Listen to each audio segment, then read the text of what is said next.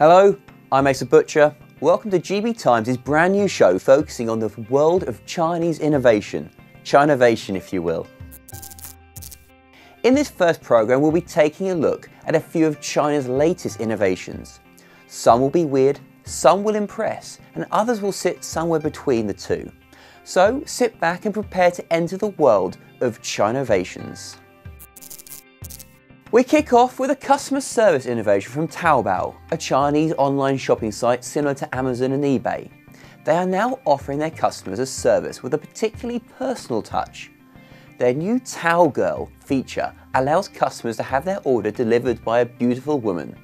Yes, for a small additional fee, you can order the Tao Girl of your choice to come to your home and personally hand over your package. At present, there is no word on the Tao Boy option, or whether you could choose between a morning delivery that gives you a fresh-faced Tao Girl or an exhausted one in the late afternoon. You might also be left complaining that, hey, that's not the girl that I ordered. Perhaps this innovative first step could lead to the delivery girl coming into the customer's house and opening the package. What next? Perhaps 9 months later, the Tao Girl will be delivering something else. Our next innovation is in the field of law and order, courtesy of the Chinese police. It appears that Kunming in Yan'an province is now being policed by a real RoboCop. Well, okay, maybe not the RoboCop, more like a life-size version of a toy robot that some of us played with during the 1980s. The Kunming cop is an impressive 2 meters in height, and well, that's about all. He can't move, he doesn't speak, and his only weapon is his unforgiving stare. The idea is that law-abiding citizens can press a button on Kunming Cop's stomach and justice will be served.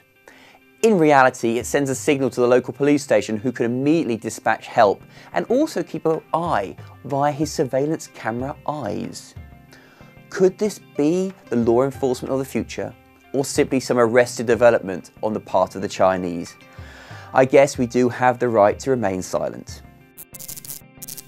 Our final innovation from China stays close to the theme of law and order, but this time it's about circumventing a law that keeps you safe. It seems that wearing a seatbelt and doubling your chance of surviving a car crash is too much for some Chinese drivers. So one enterprising individual has created a Seatbelt T-Shirt. Designed to fool the police into thinking the driver is buckled in safely and obeying Chinese traffic law, the T-shirt has quickly become the latest must-have trend. However, there's no word on how well bloodstains come out of the fabric though. Anyway, as if a shirt with a diagonally striped motif would ever catch on in the West. Oh. Well, that's all for today's show. If you have a Chinese innovation or an idea that might interest us, then please send us an email to innovations@gbtimes.com. This was Chinnovation. I am Asa Butcher and thank you for watching. Goodbye.